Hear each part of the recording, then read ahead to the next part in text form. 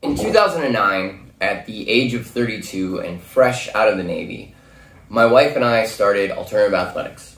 And in those 14 years, veterans issues have been extremely important to us, and we've done a lot of fundraising through different charities, organizations, programs to help veterans issues. This year, we're continuing that tradition. Then, on November 5th, we're supporting and participating in the Patriot Run, which is Mountain View Cemetery's fundraiser. It's a 5K run that starts and ends in the veterans section of the cemetery, and all proceeds are going to help with the expenses associated with veterans funerals.